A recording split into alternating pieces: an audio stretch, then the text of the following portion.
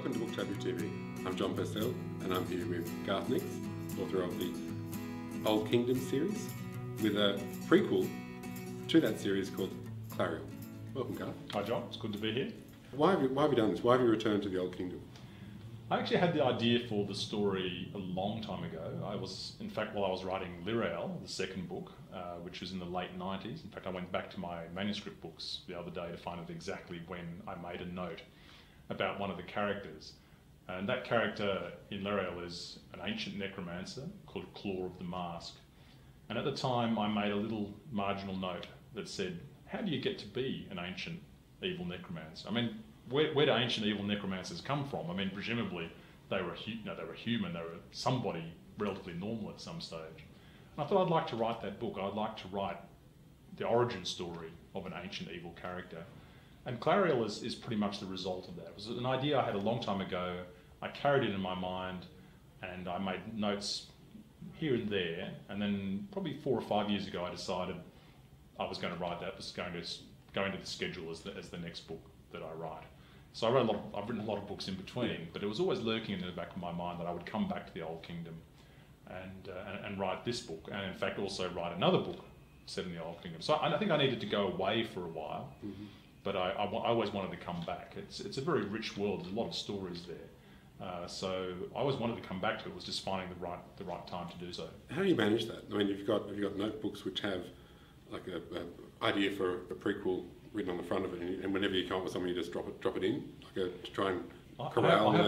I have a whole series of notebooks which I have to flick through, thinking, I know I wrote something about this. Which book was it in? Where did I write it? And eventually I will find it. I do try and keep them sort of organised. I have manuscript books for particular books because I used to write most of my books longhand first. So I have complete sets of manuscript books for nearly all the earlier books like Sabriel, Porson, Shade's Children, and so on, Mr. Monday, and so on, from the Keys to the Kingdom. So, and I love those because I can look at them and say, there is the manuscript in those 6 or 7 or 10 hardbound black and red notebooks.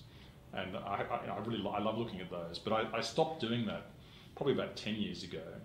I kept using the black and red notebooks, but they wouldn't be complete manuscript books. They'd be ideas, they would be parts of the books, because I still write some parts longhand. I'll write a chapter or something I'm having difficulty with, I'll often write longhand first because that seems to work better for me. But I mostly just write it straight out these days. So when I do need to find a particular note about a future book, sometimes it's going back through 10 or 12 or 15 notebooks, where is that note? And then I will find it. And of course the other thing I had to do with Clariel is reread my earlier books as well. Yeah. Because I'd just forgotten a lot of the stuff that I'd written about. I'd forgotten stuff that I'd set up. Sometimes subconsciously I'd set it up without knowing I was doing so. It's one of the great things about writing, I think, is that quite often you were setting up things for other stories without really being aware of it. So yeah, I had to go back and reread the earlier books and the short stories that are set in this world, and look back through a lot of notebooks and keep doing it constantly all through the process. So you've sold over 5 million books, and a lot of those were the Old Kingdom series. So you've got a great deal of readers who have read the 3, but there are people coming to it now who have not read any of them. Do they start with Sabriel or do they start with Clariel? You could start with either one. I think both are ways into the Old Kingdom, both are ways into the big story of that world, and either one would work. So I think you could come into it through Clariel, through the prequel, or through Sabriel. You could probably even start with Clariel, but best not to start with a Porson, because that's like the second half of Clariel. It would be quite puzzling, I think. And I certainly know people who have started in the past with Clariel and then gone backwards and so on. So I think the stories are standalone enough in themselves that you could start with either of them. But if you've read the other books, you'll certainly get more from Clariel. When you're going back, you read through your books, especially having written in 1995. Or written even earlier. Yeah, you written earlier. In the early 90s. So how long? So that was about 3 or 4 years to. Well, again, I could go back to my manuscript book and I could look at where I keep a track of the word count and the date for each chapter. So I can go back and look at Sabriel and say exactly when I wrote it. Should have brought it with me. That'd be great. Would have been helpful. Yeah. It was written basically between 92 and the beginning of 1994, maybe the end of 93. And do you see changes? I mean, you've been writing for so long since then, and writers taking all this extra information. You've got the full story to work with. When writing a prequel to a well-established series, do you have to be like Garth, old Garth, or do you write like a new Garth? That's a good question. I think there has to be consistency of style, but I think I sort of naturally have that anyway. I didn't have to try very hard, I think, to fit back into the style of storytelling and writing for those books, because it's not the same as for my children's books, for example, or for some of the other things I've written. But these are all sort of craft aspects. I think if you've been writing for a long time, as I have, and you've written a lot of stuff, then you fall back into what you need to do for that particular book. I guess it's like being a carpenter and you've been making tables for years, and all of a sudden you've got to start making chairs again. But you used to make chairs, so you know how to do it. It all comes back. It's in your mind and your hands.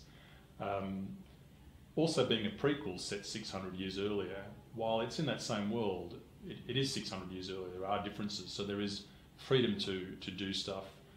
You're not totally constrained by the other books. Sometimes, if it had been a prequel set immediately before Sabriel, I think that would have been much harder, because it would have to tie in so much more closely with the events in that book. Whereas being a prequel, there's lots of things it needs to tie in with. There's lots of things that were established to do with the Old Kingdom, to do with magic, with charter magic and free magic and so on, and the whole myth and legend of that world.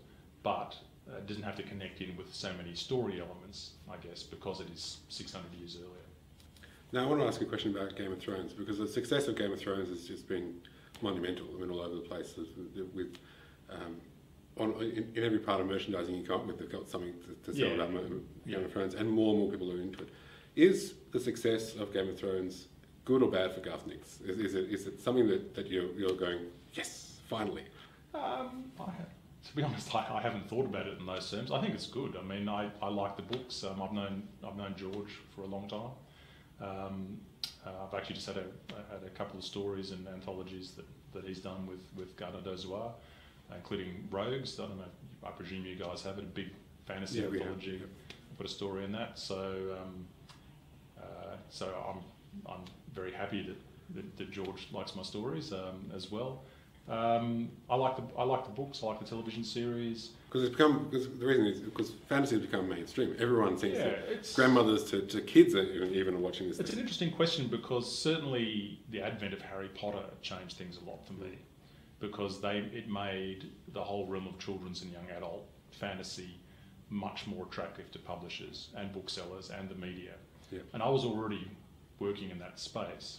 So, and I've described this before, I was like paddling my little canoe, and then this huge tidal wave came past, and it picked me up as well. It carried me along as well. I think Game of Thrones probably has also done that for fantasy in general, moving it more into the mainstream, making it more acceptable, more interesting. So I think it probably is good for Garth Nix. And it's probably good for fantasy in general. But there's often a downside to that sort of thing as well, in that you sometimes get a rushing around of publishers and other media trying to replicate those successes, and doing it in a sort of rushed and hasty way, where they are trying to actually totally replicate that success, as in copy it. Yeah. And that's often results in terrible. There's some pretty dodgy covers coming out. There's some histories that are coming out that have the Game of Thrones cover. Yeah, like they're just trying to. Which is foolish in my view, because you're trying to sell the wrong thing, and people who are attracted to the cover will look at it and think, oh, it's like Game of Thrones. Oh no, it's actually a biography of Edward III. Yeah. I'm not interested in it. So the cover, it's like the Venus flytrap thing. It attracts the insect who then gets killed. I mean, you're attracting a reader who won't want it. Yeah. But I think in general, it's positive. Game of Thrones is very positive for the industry as a whole. But the downside is all that sort of copyist stuff. But also, I suppose the other thing is that sometimes people draw conclusions that mean that only that type of fantasy will work. Yeah. So you'll get film and television and book publishers thinking, well, everything has to be like Game of Thrones, and that's a negative. Well, I'm not sure we're really seeing that. Maybe we will. Thank you very much for joining us. Oh, it's a pleasure. Thank you. All of Garth Nix's books are available from booktopia.com.au right now.